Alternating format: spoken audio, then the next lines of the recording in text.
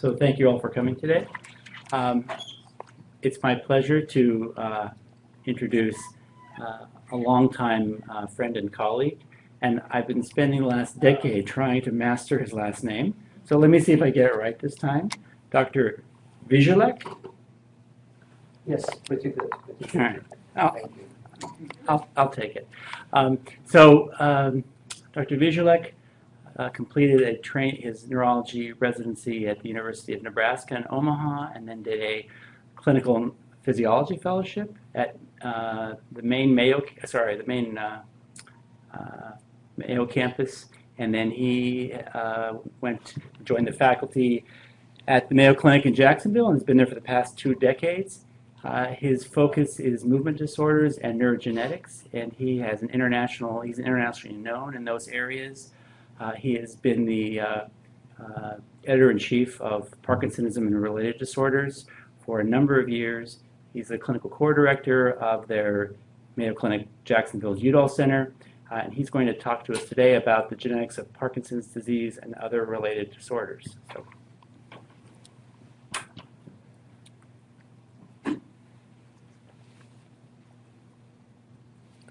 Thank you, Professor Zbigniew, for such wonderful introduction, and also thank you for inviting me.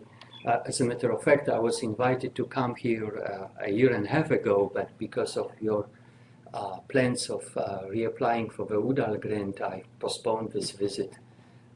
So it's a pleasure to be here, and it's wonderful to have an opportunity to meet old friends. So on the way to Seattle, I was sitting on the plane for many hours, and I was thinking when we started to collaborate with your faculty. And my very first paper with your faculty, with Dr. Bird, was in 1998, but our collaboration started a year or two before that. Since then, we published together about 30 papers on different subjects. With Dr. Bird, I shared 11 publications. With Dr. Matar, about 7 or 8. With Dr. Zbigniew and other faculties as well. It's Dr. Sami here, Ali Sami. He collaborated with me as well, and I believe he's a faculty of your institution as well, right? So. A long journey, and more recently I worked with Dr. J.Z. on his R01 project of LRRK2 cases, and for the last 4 years with Dr. Zbigniew for the Udall grant. So we have a very long history of collaborating with each other. Before we dissect the project, the topic of our lecture today, Mayo Clinic Medical Industry Relations Committee and Conflict of Interest Review Board wants me to present the slides with disclosures. The most important thing that they want me to tell you is that Mayo Clinic team that I was part of that successfully patented the LRRK2 gene discovery, and that was licensed by the Mayo Clinic, and that technology has been sold out by the clinic. My personal fees from this are less than $200 per year, so I guess my judgment will not be clouded. So my talk today will have several points. I will first talk about PD-associated genes, and I showed you some presentations.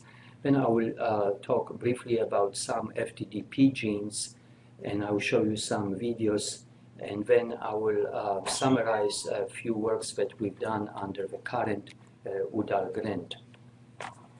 So there are many classification schemes of Parkinson's disease gene. This is one of the first one which classifies Parkinsonian genes by the time of the discovery.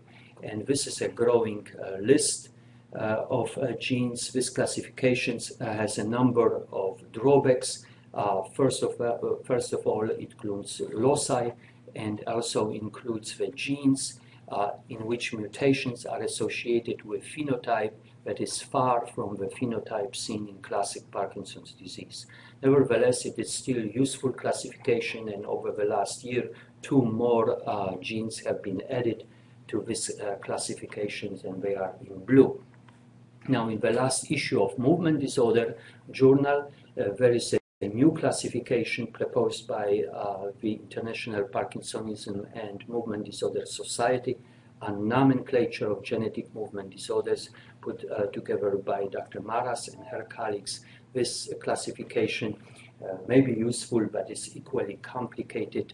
We'll see how this will contribute to this nomenclature schemes. In addition to monogenetic forms of in addition to monogenetic forms of Parkinson's disease that are classified under under PARC classification that I showed you a moment ago, there are a number of genes that mutation produce phenotype that is undistinguishable from classic Parkinson's disease. And a good example is SCA2 mutation that we were actually together involved with Dr. Bird. We had a family in Canada that we were hoping that we can discover the new gene. I spent a lot of time going to Canada, examining the patients there, and then it turned out to be that this family had SCA2 mutation, classic Parkinson's disease phenotype, no ataxia, no cerebellar atrophy, and neuroimaging. Very late in the course, after we discovered the genetic background of this family, some of the family members developed some ataxia and cerebellar atrophy, but when we were interested in this, they had no ataxia. And there's many others that are similar to that. The Perry syndrome that we studied at the Mayo Clinic, this is an aggressive form of Parkinson's disease phenotype initially, at least initially, and these patients can die in 2 years from the onset to death. HDLS is the white matter disease that again we studied together with Dr. Bird. His contribution was very valuable for me to be stimulated to work on this family, and that actually led to the discovery of CSF1R gene. So those are the work that I kind of briefly summarized here, but I will not talk later during my talk. In addition to monogenetic forms of Parkinson's disease are susceptibility genes, and there are many of them, and the work on some of them was done through the GOPD consortium. We had earlier interesting conversation with Olena. So one of the projects that she proposes may be ideal for the GOPD consortium, and so I actually asked her to talk to you, Cyrus, and maybe explain to her in more detail how the GOPD works, because that would be excellent venue to pursue this type of collaboration. Now, you are in forefront of great genetic discoveries that have been accomplished. Here you are looking for these risk factors in PD genes and try to collaborate their importance into the dementia, and you had a number of papers that have been published over the years in very high impact factor papers, and you have also done a lot of work on GBA and PD. GBA is considered a risk factor. For some consider that actually a monogenic form with reduced penetrance, but probably that is a high risk factor for Parkinson's disease and Lewy body disease. And another approach is through GWAS study. The first one was done by Dr. Maraganore when he was at the Mayo Clinic in Rochester. He did the GWAS study on Mayo Clinic samples at that time, and he nominated semaphorine 5A gene as a new susceptibility gene for Parkinson's disease. Since then, many of these GWAS studies were done, almost all nominated 2 genes, alpha-synuclein and tau genes. There are some that nominated more than 1, and both are listed in blue color on the left side. The last most significant study in this area was done by Nels and colleagues that we contributed and you contributed, I believe, to this one study as well, published in Nature Genetics, and 6 additional risk factors were included. One of them is VPS 13C, and I'm going to talk about this later on. So we need to start this talk with alpha-synuclein. This was a gene in which A53T mutation was discovered back in 1997. This was done at NIH by Polymeropoulos and colleagues. Since then, as you can see, a number of point mutations have been discovered. A53E is the latest addition to this growing list of alpha-synuclein mutations.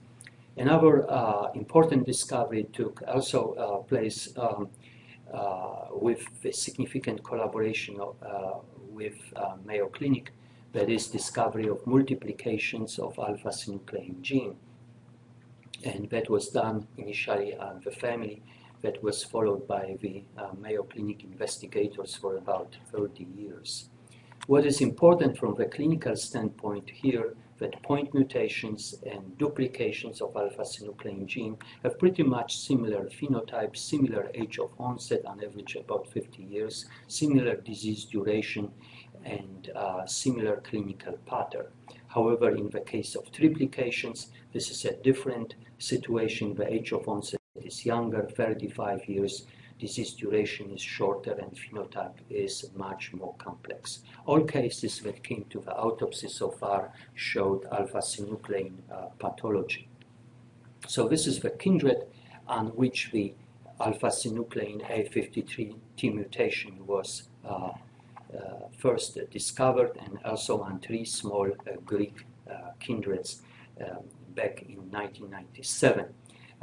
These patients have a relatively younger age of onset, 46 years, disease duration 9 years, but otherwise the phenotype was very classic for typical Parkinson's disease. Interesting, later on we learned that tau can also be present in some of these autopsies.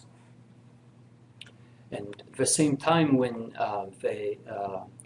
Dr. Divoussan and Dr. Golby followed the Contursi kindred, we studied the Greek-American kindred that we published in 1995 before the alpha-synuclein gene was discovered, and later we had different studies done on this kindred, and one of them was on PET studies with Dr. Sami when he was a fellow at the Mayo Clinic, at UBC, and he had opportunity to work on the material that we provided for the PET scanning. So I'm bringing that especially for him. And this is that kindred that we studied at that time. This is a proband from this kindred, 61-year-old female with 1-year history of Parkinson's disease. I examined her in New Mexico, in her home. So 1 year into the illness, you clearly see features of Parkinsonism, slow walking, reduced arm swing, reduced facial expressions. But what is the disturbing, that she is only 1 year into the illness, and see what's happening. Her postural stability is very significantly impaired. She died, we've got her brain, and she had alpha-synuclein pathology.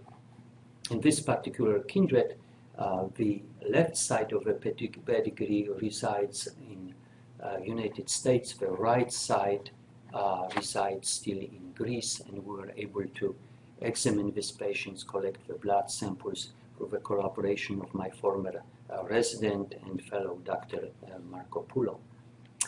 So this is very important because recently the Greek authors published the paper on their collection of familial and sporadic cases with early onset PD that they defined before age of 50, and they found that in this collection of 115 cases, 15% of these patients had A53T mutation. And I will return to this in a moment. Here is the collection of 3 cases just to give you a spectrum so you can see in one slide the clinical presentation of these different mutations. So on the left side is the Swedish patient, followed by my former fellow, Dr. Pushman, 48-year-old female with 7-year history of Parkinson's disease. She had classic features of Parkinson's disease, as you can see, asymmetry, slowness of movements, rigidity, reduced facial expression, reduced rate of blinking.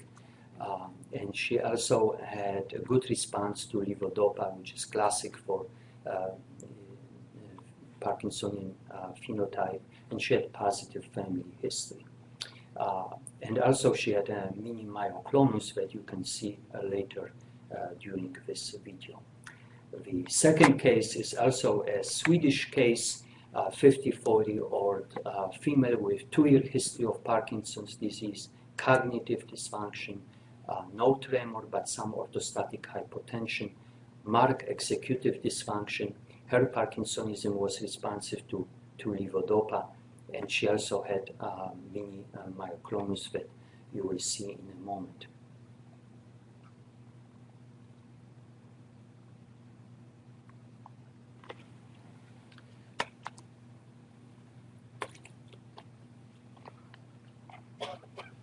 The third case is 40-year-old male with 7-year history of PD, so an age of onset of 33.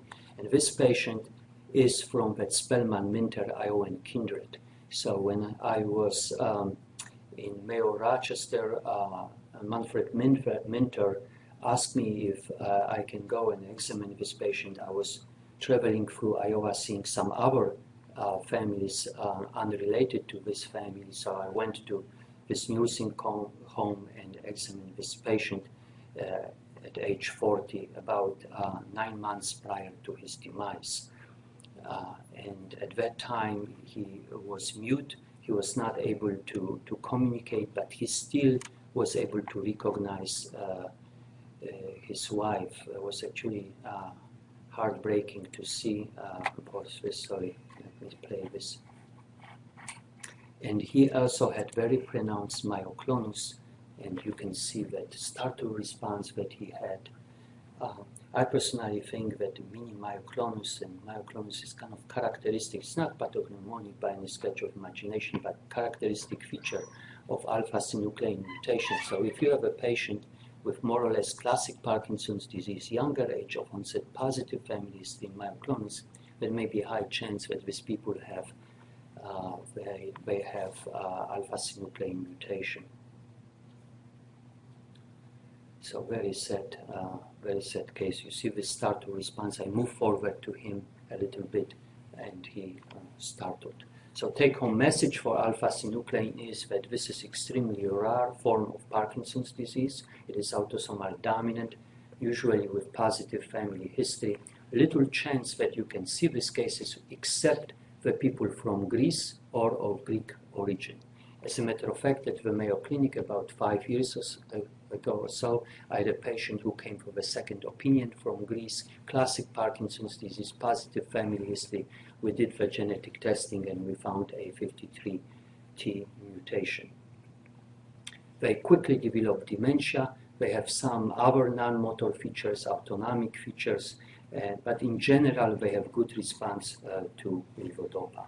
Then we'll move to LRRK2.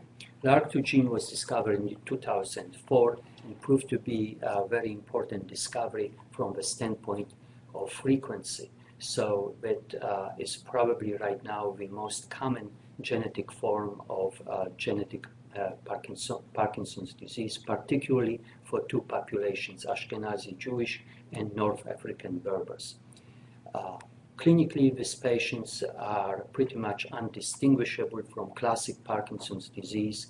The age of onset is variable, but when you look on all of them, it's about 60 years. They respond to levodopa very well. Pathology, on the other hand, is quite complex. In initial kindred that we studied, we had 4 autopsies. 2 of them were alpha-synuclein, 1 tau, and 1 was non-specific later to be characterized as TDP43 proteinopathies. very recent study done by Kani Maras, that she collected all the cases of LRRK2 gene mutations that came to the autopsy, and about half of them have alpha-synuclein pathology and half of them have LRRK2 pathology, and I think you participated in the study as well. And few had TDP43 proteinopathy. So it's fascinating why this is happening. I have no explanations. I don't think that anybody has an explanation for this happening. There are 7 pathogenic mutations. This G2019S mutation is the most common. This is very important from the genetic counseling. LRRK2 gene mutations, not only this one, but others as well, have this reduced penetrance, which is age-related. This is one of the curves that we put at the beginning of our work on this back in 2005. This curve could be modified, but pretty much it's the same shape. What it does tell you that at age 50, there is about 20% chance of manifesting the disease, but at age 80, that approaches 40%. There are some outliers that you also had here, that even in the later age of onset, they still do not have symptoms, but of course they transmit the gene to the next population. This is 2 cases from Norway. Dr. Osli, also your collaborator, that with whom you collaborate with JZ. And here you see the classic case of G2019S patient, 85-year-old lady with 25-year history of Parkinson's disease. Initial sign was resting tremor, all cardinal signs of Parkinson's disease present. Later, she developed dyskinesias, and then she had surgical intervention with a good response. So this is actually very encouraging message for LRRK2 mutations. There are some exceptions from this, but in general, the prognostication is very encouraging for these patients. And this is the study on that family D that I sent many patients here for JC project, and also in collaboration with University of British Columbia. This is the videos that Dr. Pfeiffer and I did in the 1990s. And here the patient seen in a very late stage of LRRK2. Actually, these patients died about 6 and 9 months after these videos were taken. So we saw them in the nursing home in Nebraska. And here, as you can see, this is an end stage of LRRK2. Not too many videos of a very late stage of LRRK2 are available. So you can see there is a significant balance troubles. The patient needs support for walking, but he's still able to do that 6 months before his demise. This lady died 9 months before, 9 months later this video was taken. You can see a classic resting tremor, and her walking, as you can see, is significantly impaired, and she needs assistance, and her postural stability is very much impaired. And this is her autopsy showing alpha-synuclein pathology. Now, this is all very important, and it's important because now we are entering really a truly translational era. And this compound may be a good example. This is FDA-approved drug to treatment of primary biliary cirrhosis. This drug improves mitochondrial functions on fibroblasts obtained from symptomatic and asymptomatic LRRK2 G2019S mutation carriers. It also rescues the loss of vision in flies. So if this works, this is very exciting. For me, who studied these families for 30 years, now we may have the treatment option available. And so that puts the genetic counseling to the completely different dimension. If this drug or some other drug like that exists, we'll be doing the genetic testing very quickly, because we may have a good treatment for some patients who are mutation carriers, and that treatment may not work for others who are not mutation carriers. So if this truly works, this will be very exciting for clinicians. What's known about the mechanism of action in mitochondrial function now? Well, that's apparently improves mitochondrial functions in those fibroblast cultures that they obtained. I don't know much details about this, but I'm using this as an example of something that may happen very quickly. So something that Dr. Bird and I have been waiting for a very long time. And I will show you another example for tau, which is also very promising. So for LRRK2, take-home message is that this is a common gene so far, the most common one, about 1 to 3% for PD cases for Caucasian population, but much more common for Ashkenazi Jews and North African Berbers. The phenotype is classic Parkinson's disease. They do respond to levodopa and if needed to deep brain stimulation. So we will move to VPS 35. This gene was discovered in 2011. Penetrance is incomplete, similar to that penetrance that I showed you for LRRK2. Initially was described in this Swiss family, and at the same time, independently from us, there was a group in Austria who also worked on the kindred from Austria. Later on, we compared the genetic makeup of these two families because it was reasonable to assume that this is one extended kindred. Since the Swiss kindred comes from the eastern part of Switzerland and the Austrian kindred comes from the western part of Austria, so very close to the border on each side. But it turned out to be that there is no genetic connection nor genealogical connection. The age of onset is a bit younger, 52 years old. The people are levodopa responsive. Classic features of Parkinson's disease, the D620N mutation is the most common one. And other groups, and I think your group as well, looked into this mutation in different population, and single patients in different studies were found, including the GOPD, that actually put the large cohort of patients, and they found 6 cases with this mutation. So that is a real finding. We do not know what is the autopsy of this particular mutations. There are no autopsies as far as I know. And this is a patient from a Swiss family that is followed by my former fellow, Dr. Weider, 60-year-old female with 8-year history of PD. Initial sign, right-sided predominant tremor, good response to levodopa and dopamine agonist. Later, she developed fluctuations and dyskinesias and was treated with subthalamic deep brain stimulation with good results. Not too many videos of VPS 35 are around, so this is a unique video. So classic Parkinson's disease phenotype. But with earlier age of onset, so that is significant. So this brings me to very practical thing, and I see a lot of young faces here too. So last year, I have a patient referred to me for the second opinion regarding the possibility of VPS 35 mutation. This was a 30-year-old female whose father was diagnosed with Parkinson's disease dementia.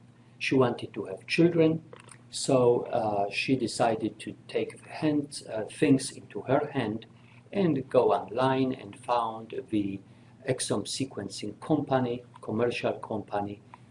They agreed to work with her. They collected blood sample from her and from her father, and 2 months later she received the report from them that she's a carrier of VPS 35 Q488R mutation that was labeled in the report as potentially pathogenic.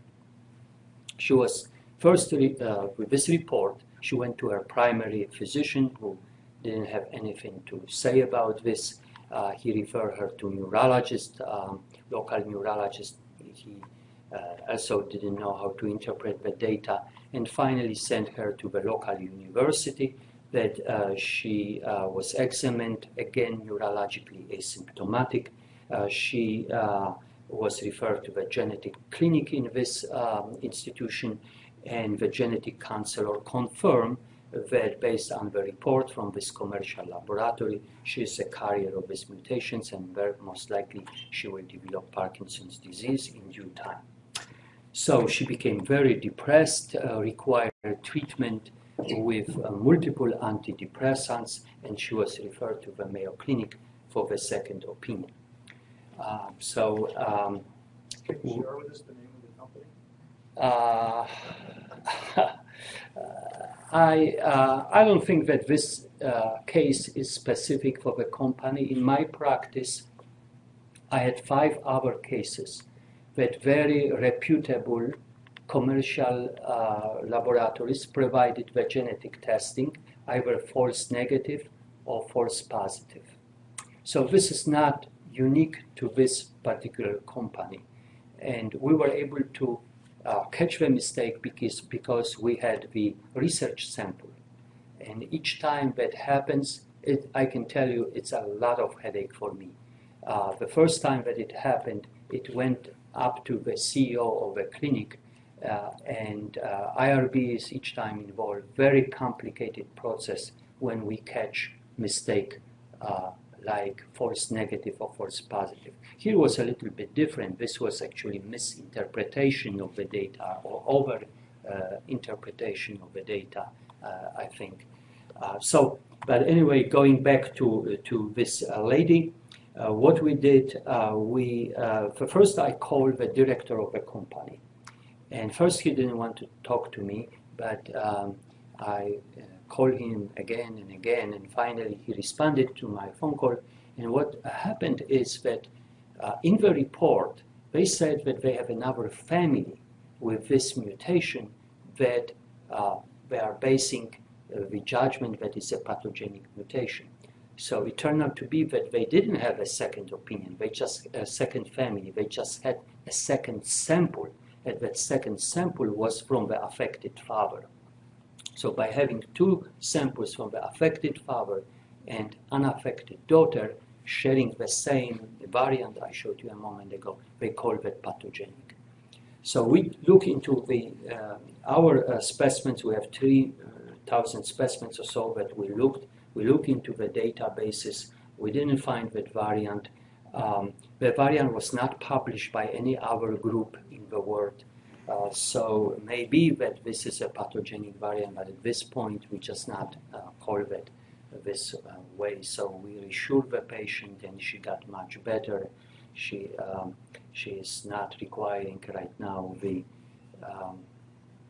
requiring antidepressant medications, and we are following her as well as we are observing her father.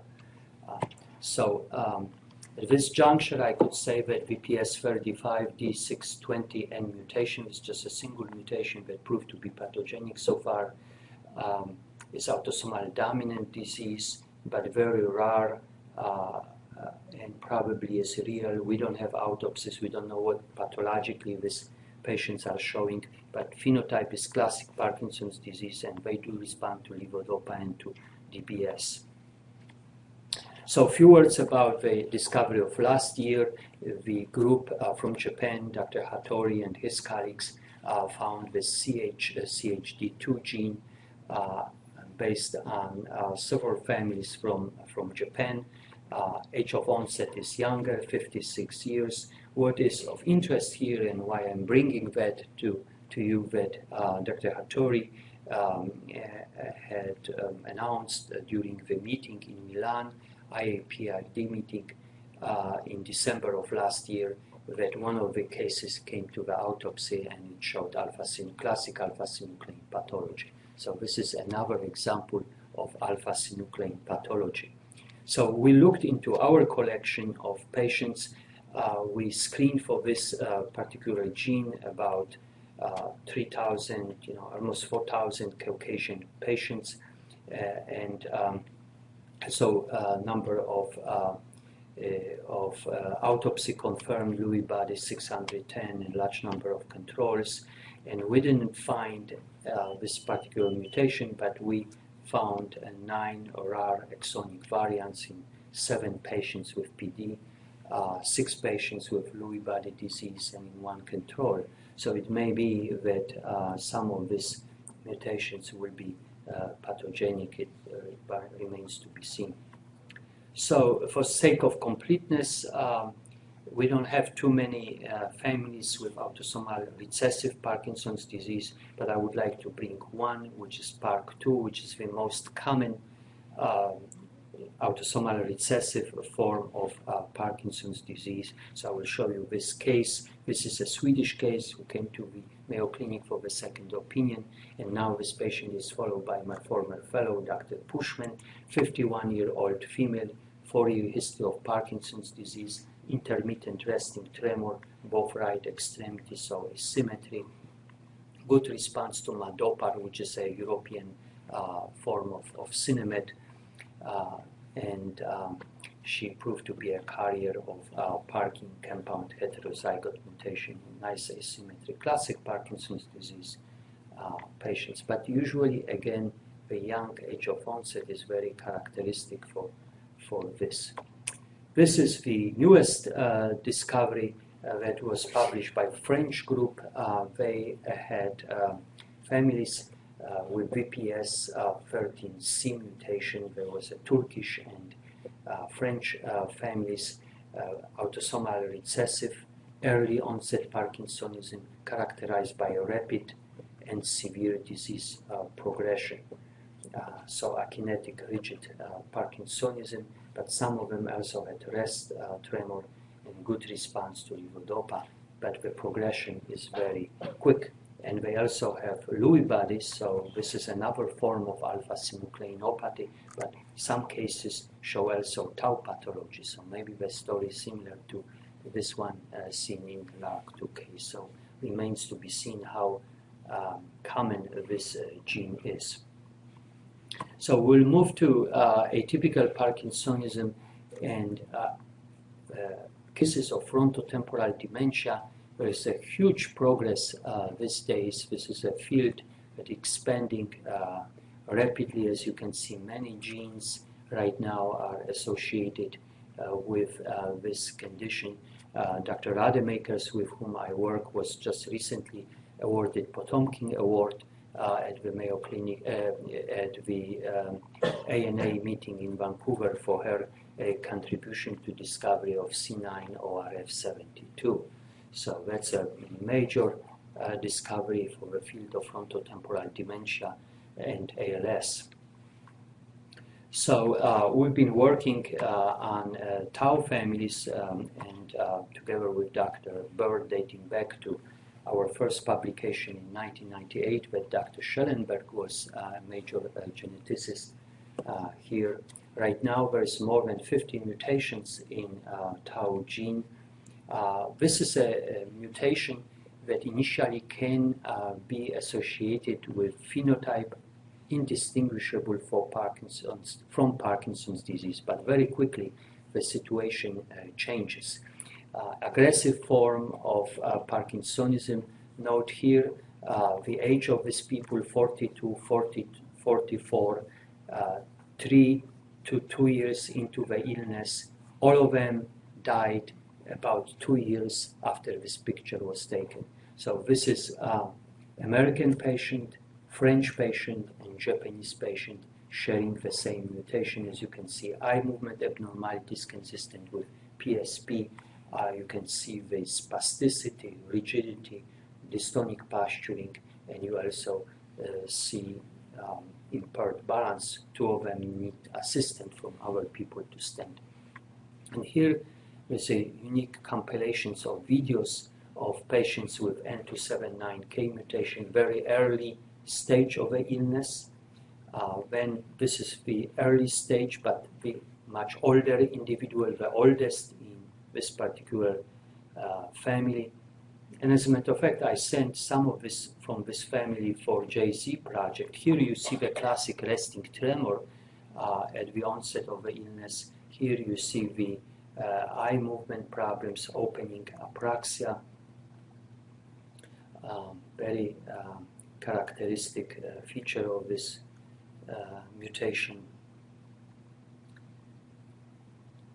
Slow saccades. Here is the Irish patient, and you can see the facial expressions, the staring that is also very unique. And then here dystonic posturing. This is a patient in Montana that I saw at her home, very sad.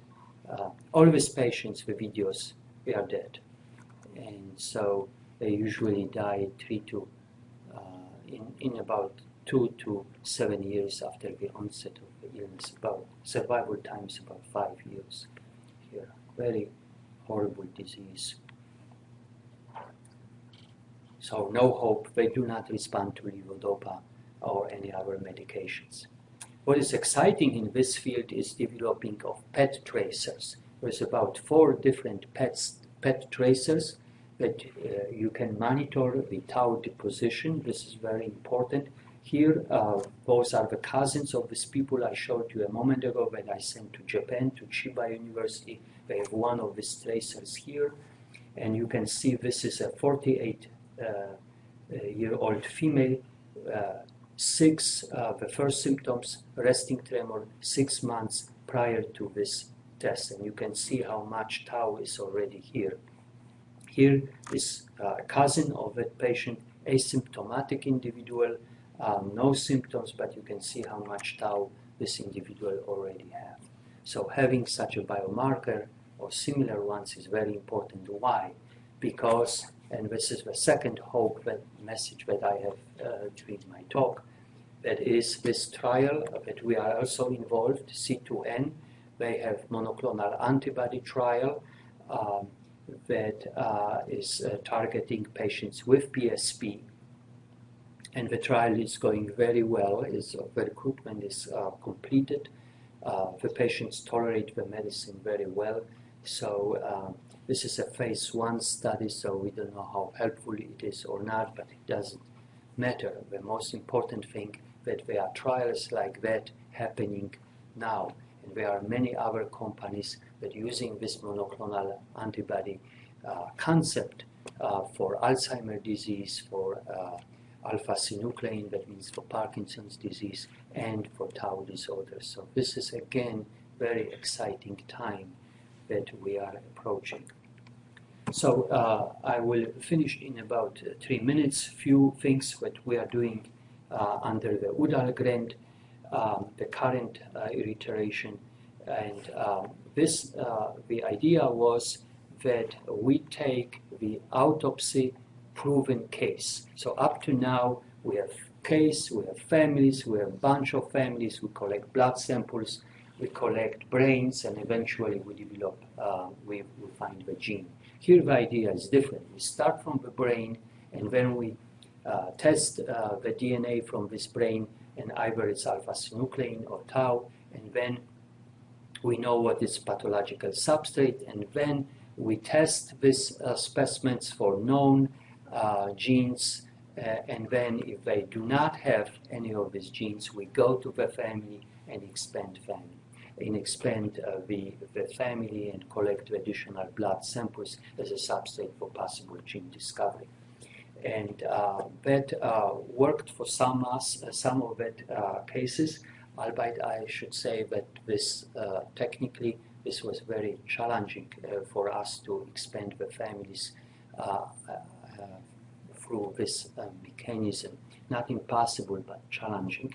And here we have 3 cases that we have SIB pairs who were autopsied and showed PSP. And we were able to expand some of these families, and the easiest job that we had was actually for the first family that we found a tau gene mutation. And what is interesting, look here, for this pair, the age of onset is 40-41. But then we have 2 other pairs with age of onset much older ones. So we've done exome sequencing on those, and we still have hard time to find the mutation. But there will be definitely another gene associated with tau pathology that is not tau or LARC2 that awaits to be discovered. The similar situation is with CBD, with a number of families with CBD. We expanded these families, and in some we found the tau gene mutation. The same applies to Pick's disease, where we found some novel tau gene mutations. But we also have family like this one. We're actually working with Vancouver doing the PET scanning on this family on unaffected individuals, hoping that we can have a laboratory affected individual like we did for LARC2 or tau or family H I showed you earlier. And so we are successful actually expanding this kindred with number of blood samples, so perhaps we find the gene for the CBD. And we have also still large families like this one of mixed phenotype, that we have PD with essential tremor, with restless leg syndrome. I think Dr. Mata, when he was with us, worked on this family. And we still don't have the pathological, we have a pathological data which showed alpha-synuclein TDP43, but we still do not have the gene, despite that we've done a lot of genetic experiments. So in summary of my talk, I can say that so far, LARC2 G2019S mutation is the most common genetic form of autosomal dominant Parkinson's disease. The second one is alpha-synuclein. It's particularly important for Greek population, so if the patients of Greek origin or coming from Greece, that may be worthwhile to check. Parkin is the most common autosomal recessive PD gene of young onset. Commercial genetic testing is available to most of these genes, but I think that it will be obsolete, will be substituted by clinical exome sequencing. There's a number of companies that are providing the commercial testing, and pretty soon it will be substituted by whole genome sequencing. Genetic counseling is essential, but needs to be done carefully. I showed you the example of a genetic counselor that overcalled the finding that provided by the commercial laboratory. And I believe that in the future, the people like me, the first what we'll do, we'll check the genetic makeup, and then depending on the genetic makeup, we'll treat the patient with compound A that is specific for that particular mutation, and another patient seen the next after the first one will get the compound B, because this patient has a different genetic makeup, and that will happen. I will not see it, but many of the people here in this audience will see that the genetic background, genetic testing will be equally important as checking the glucose level or cholesterol level. I would like to thank many of my colleagues from the Udall Center at Mayo Clinic Jacksonville, particularly Dr. Dixon, who is our PI, and my clinical colleagues, Dr. Whitty and Van Gerpen, and Dr. Rademakers and Ross, who are our current geneticists. And I would like to thank Dr. Montin, Dr. Zabatian, and Dr. Zeng for inviting me here and for their current collaboration under the Udall. So thank you very much for your attention.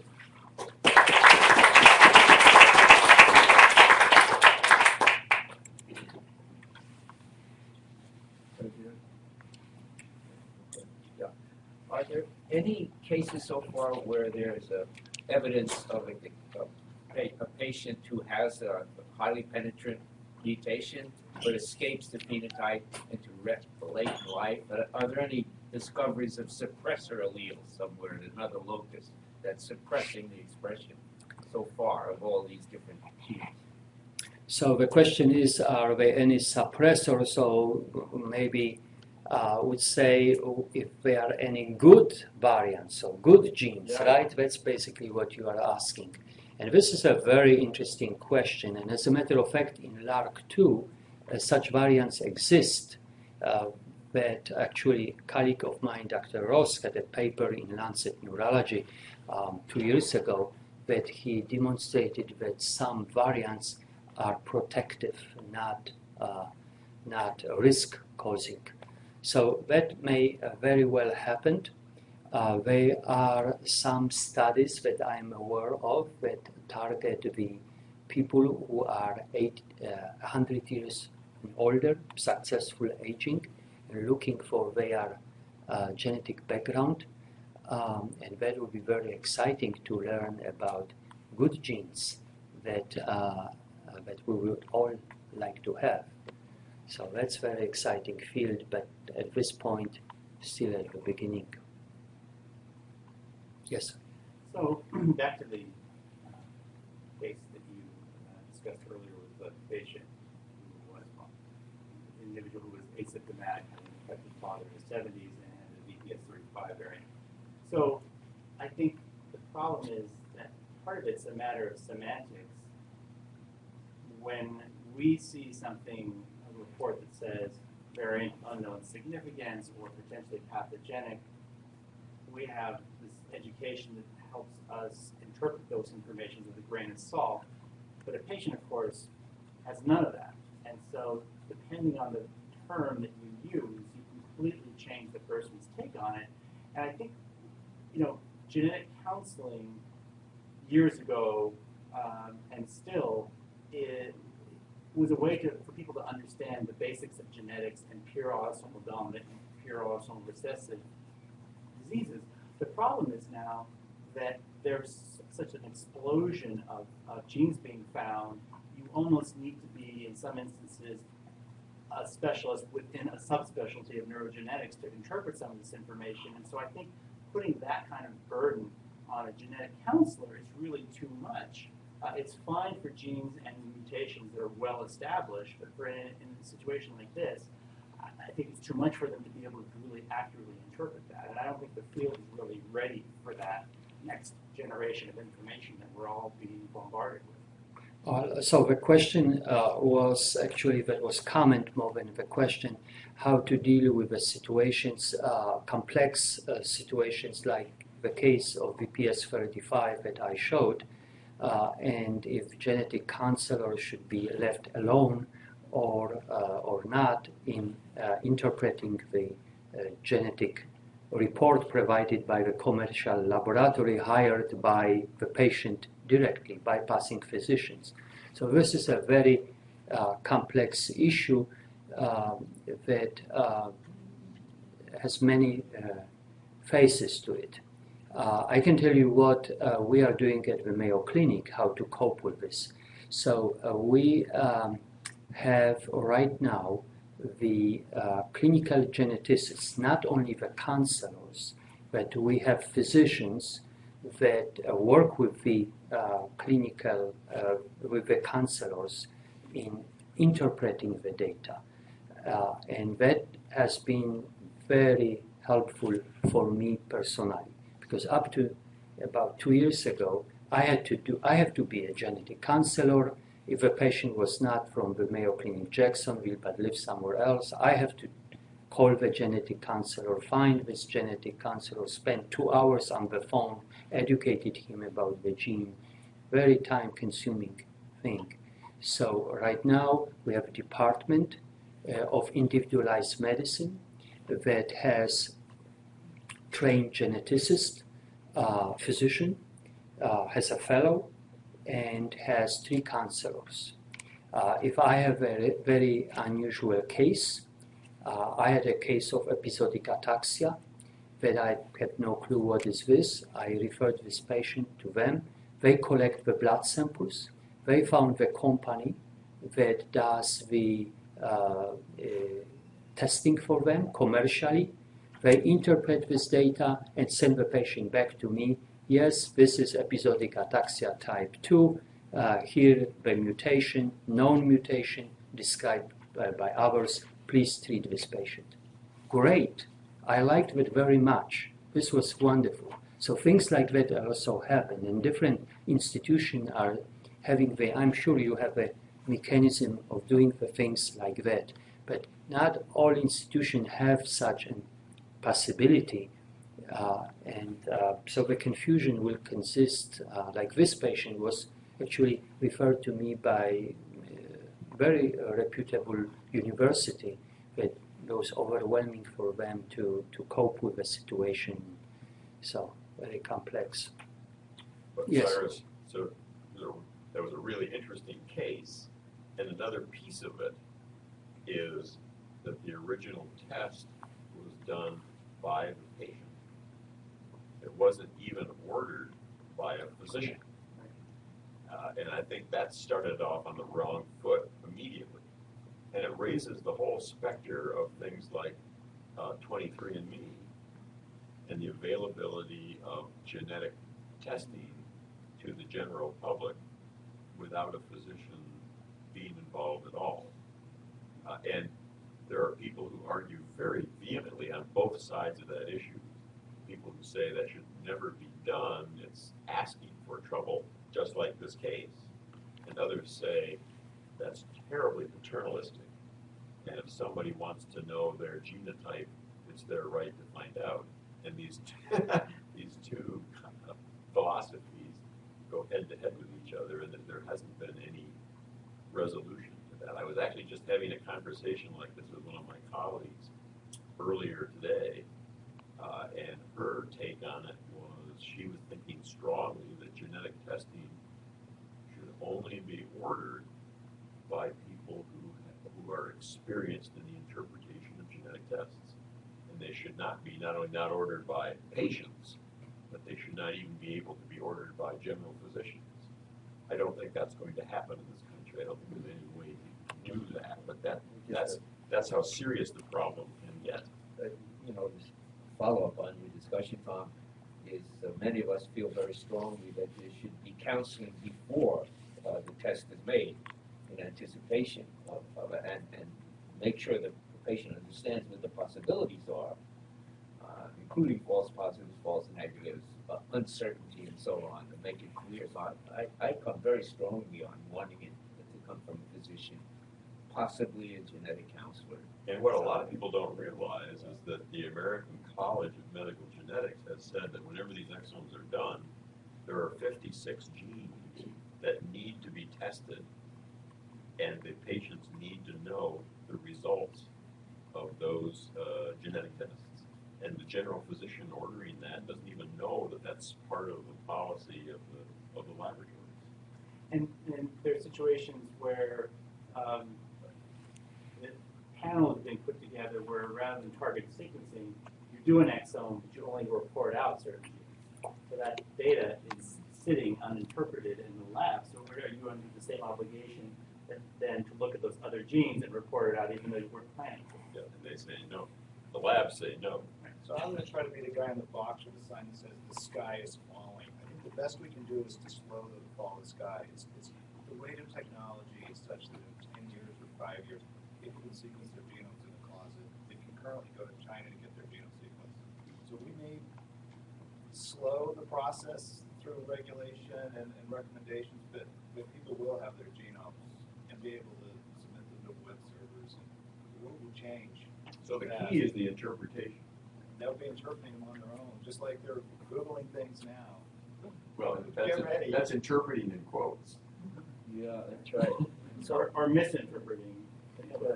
I mean, some of these, so as an example, some of these reports that come out of these companies are difficult for me at first glance to interpret until I really sit there and really think about it. I can't imagine, I mean, we wouldn't take a series of Chem7 and CBC and all these other things and put them in front of a patient and say, here you go. So I think it's great that people get information, but when they get misinformation, they're worse off, I believe, than when they started out. Yeah. So, when you have a uncertain pathogenicity, I wonder in the future, you might be able to decide on the basis of cell culture. And where the culture of a cell type that's relevant, in this case, dopaminergic neurons. It's a recent report of not going through induced pluripotent stem cells, which people do now, and then go to a differentiated cell of various types, but direct transdifferentiation from a diploid fibroblast from a skin biopsy into beating cardiomyocytes with a group of small molecules of weight compounds. So that maybe someday you'll be able to do that, differentiated dopaminergic neurons, and if you had suitable bioassays for it, that would be the way to go. Would you like to predict how many years off that is? Oh, well, it's going pretty fast. You could do it right now. No, I mean actually being used. Be used like that, yeah. Well, this is fascinating times. Yeah. Returning back to this case, I was the seventh neurologist who saw her, and for healthy individual. And I can tell you that I've seen a number of cases, probably have a dozen of cases that had genetic testing done for 23andMe. These were patients completely normal neurological examination, we had no complaints, but they went after 23andMe because they had family member with Parkinson's disease.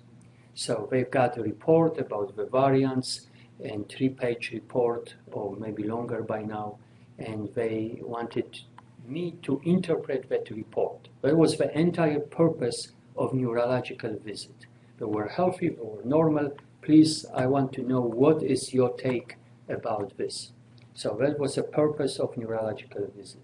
So this is happening, and will be happening because these reports are not getting simpler, but they are getting more complex every year. So 23andMe does LARC2, is that right? do. They do, but my understanding is they are still only allowed right now to do quote-unquote testing for ancestry and things like that. I don't think they're still allowed back in the clinical genetic testing market yet. As far as I know. They're still not doing disease genes. Yeah. No, they're not allowed to do that. They got permission to do one SNP on some of your machines at the FDA, so they're making an entry back. And they will also sequence your exome for you, and you can analyze it, quote unquote, yourself. So this is the picture of the leaky sieve. Well, the future will be, like I said, the future will be that the physician will order this because he may have a different therapeutic options depending on the genetic makeup. And that will probably happen. And that will be probably very, very useful. So we'll see how that will go. It will take some time. Yes. My question is probably less interesting than this topic, but I was curious, what was the initial motivation to apply ursodeoxycholic acid to animal models with LARC2 mutations? Well, they were looking for the compounds that are FDA approved. So they had, they were screening. They screened 3,000 compounds, FDA approved, just to bring that closer. And they found this one that potentially can work on the fibroblast cultures and the flies. And so they are using right now for the clinical trials. I don't know what are the results of this trial, but. And so people involved in the research, do they believe that ursodeoxycholic acid will be unique to LARC2 mutations? Well, they are trying to target first the mutation carriers, but their hope is that it will be beyond that. Okay. Thank you. For the great talk, it's fascinating to hear about genetics of Parkinson's from your perspective, so thank you. Thanks a lot.